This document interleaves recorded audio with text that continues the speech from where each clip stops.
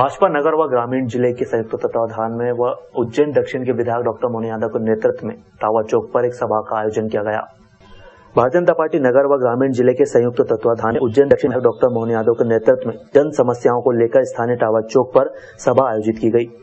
साथ ही सभा के पश्चात जिलाधीश महोदय के नाम एक ज्ञापन भी दिया गया। मीडिया प्रभारी सचिन सक्सेना के अनुसार उज्जैन शहर व ग्रामीण की विभिन्न समस्याओं को लेकर जिलाध्यक्ष विवेक जोशी की अध्यक्षता में भाजपा उज्जैन द्वारा प्रदर्शन किया गया।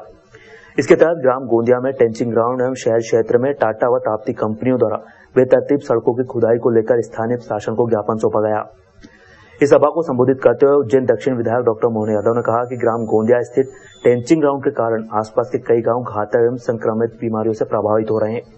इसके चलते इन गांवों में सैकड़ों रहवासी काल के ग्रास बन चुके हैं तथा वर्तमान में भी इस समस्याओं के चलते ये क्रम अनवरत जारी है।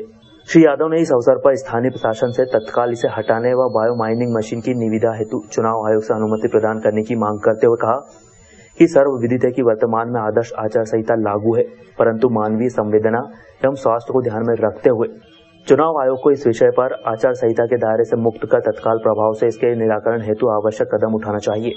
इसके चलते स्थानीय रहवासियों को नारकीय जीवन जीने की बाध्यता से मुक्ति मिल सके, स्वच्छ वातावरण से अपना जीवन यापन कर सके, जो कि प्रत्येक नागरिक का मौलिक अधिकार है। और ये टेंचिंग ग्राउंड के अंदर जिस प्रकार से बदबू आ रही है, जिस प्रकार की अव्यवस्था है, जब नगर निगम की तरफ ध्यान दिलाया तो उनने नगर निगम आयुक्त ने कहा कि एक मशीन 2 मशीन हम लगा देते हैं, जिसके कारण से ये तात्कालिक रूप से तो समस्या हल हो जाएगी, बाकी हम और अपनी ताकत से 6 महीने में पूरी समस्या हल करेंगे। तो अब चुनाव आयोग से वो 2 मशीनों को टेंडर करने की परमिशन इनको नहीं मिल पा रही है। इसका कारण से मैंने जब चुनाव आयुक्त उज्जैन में आए थे तब भी उनके सामने विषय रखा था। आज भी दोबारा हमने ध्यान आकर्षित कराया। मैं परसों भोपाल फिर जाने वाला हूँ कि आप फिर ये जो मशीन की चलाने के लिए परमिशन मांग रहे हैं, अगर उनका